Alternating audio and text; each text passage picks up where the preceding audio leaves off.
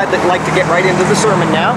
And the first verse I'll read you is from 1 Kings 4, 27 and 28. It says, Jesus answered him and said to him, I'm sorry, I just got distracted. My sign just about blew over. 1 Kings 4, 27 and 28 says, the district officers, each in his month, supplied provisions for King Solomon and all who came to the king's table. They saw to it that nothing was lacking. They also brought to the proper place their quotas of barley and straw for the chariots and the other horses. And then in Ecclesiastes 5:8 it says, if you see the poor oppressed in a district and justice and rights denied, do not be surprised at such things. For one official is eyed above a higher one, and over them both are others higher still. In both of these instances, we see that Solomon was writing about government. In one instance, Solomon was establishing a large government in the province of Judah and over Israel. Not just Judah, but over Israel, but it was in the province of Judah where his seat of government was. And then in Ecclesiastes 5:8, he acknowledges that governments oppress people, that there are people, over people, and the end of government never seems to end. And this is what our founding fathers in America spoke against, was an excessive government. Instead, they spoke for a limited government. It says in Genesis 2:15, the Lord God took the man and put him in the Garden of Eden to work it and take care of it. And the Lord God commanded the man, you are free to eat from any tree in the garden, but you must not eat from the tree of the knowledge of good and evil, for when you eat of it, you will surely die. This was the first form of government over a human being when God gave a directive. You are not to do this thing. It was one commandment and it was in the negative.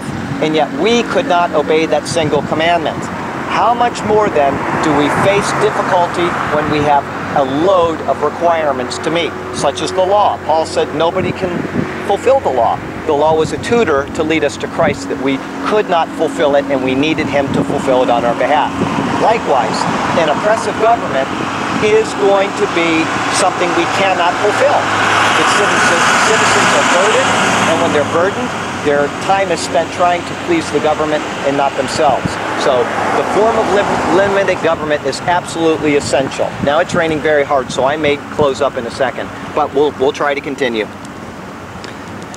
To Adam he said, because you listened to your wife and ate from the tree about which I commanded you, you must not eat of it.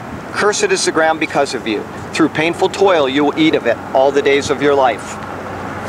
Because they failed to obey God's governing law, they were banished from the Garden of Eden, and it set up, by necessity, a human form of government.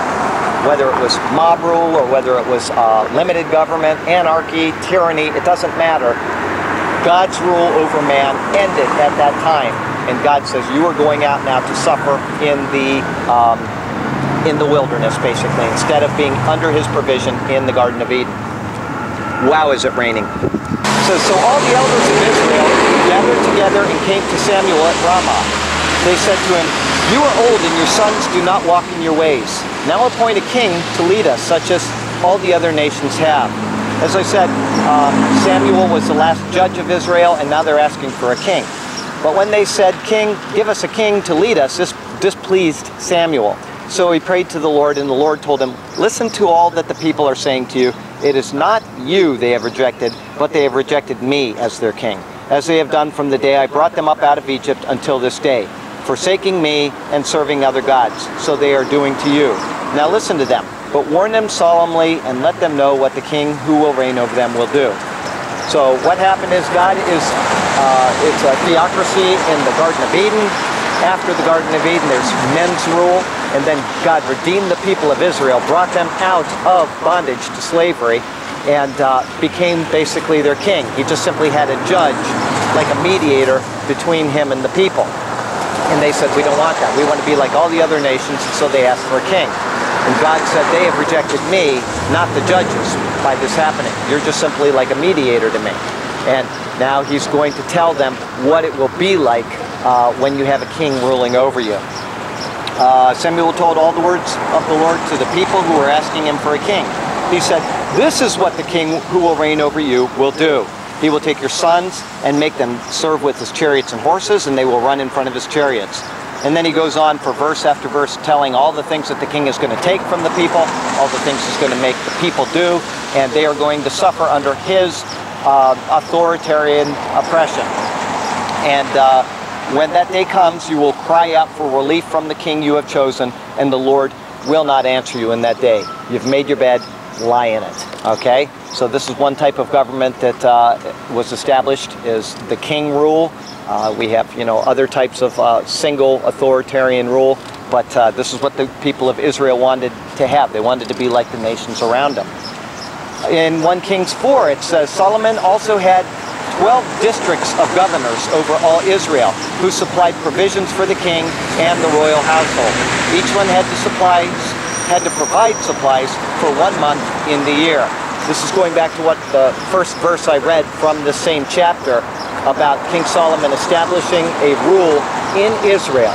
And this rule was based on him being king, and then he apportioned governors over the different tribes of Israel, and they had to supply him with all the things that he wanted, just as Samuel had said would occur. And it's becoming a large bureaucracy, basically. So these people are over other people, and now you've got all kinds of fingers in the pie, which is basically what's happening in the United States today. Going on, another verse from the Bible says, You put a heavy yoke on us, but now lighten the harsh labor and the heavy yoke he put on us, and we will serve you. After Solomon died, the people came to his son Rehoboam, and they said, Listen, your father was really burdensome on us, and it was a heavy yoke, and we couldn't bear it. We're asking you to put a lighter yoke on us, and we will serve you. And so he said, why don't you come back to me in 3 days? I'm going to consult my counselors, and then I'm going to give you an answer. And I'll read you what occurred in that. It's very interesting. Rehoboam answered, Go away for 3 days and then come back to me. So the people went away. Then King Rehoboam consulted the elders who had served his father Solomon during his lifetime. How would you advise me to answer these people, he asked. They replied, If today you will be a servant to these people and serve them and give them a favorable answer, they will always be your servants. But Rehoboam rejected the advice of the elders, which they gave him, and consulted the young men who had grown up with him and were serving him. So here's a lesson that we need to remember. Older people have experience. They understand the intricacies of life better than younger people. Rehoboam rejected the advice of the older people. He took the advice of the younger people, and it ended up in disaster. This is what we're facing in America today. We've got all these novices up in our government that don't know anything, and right now they are making bad decisions because they're not experienced in rational thought. Okay? But Rehoboam rejected the advice the elders gave him and consulted the young men who had grown up with him and were serving him. He asked them, What is your advice? How should we answer these people who say to me, Lighten the yoke your father put on us? The young men who had grown up with him replied, Tell the people who have said to you, Your father put a heavy yoke on us, but make our yoke lighter. Tell them, My little finger is thicker than my father's waist. My father laid a heavy yoke on you, I will make it even heavier. If my father scourged you with whips, I will scourge you with scorpions.